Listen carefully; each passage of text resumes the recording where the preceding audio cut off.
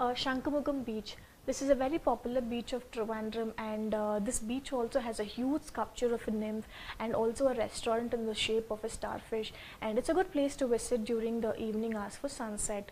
Then there is Veli Tourist Village, which is a small beautiful waterfront park, or you can also call it as a picnic spot. There's a huge garden area in this park which is connected to Veli Lagoon, and there's a floating bridge which connects the garden to the Veli beach. So there's also a floating restaurant. This place is very popular among tourists with children, and it's open every day from 8 a.m. to 6 p.m. and the entry fee is 5 rupees per person.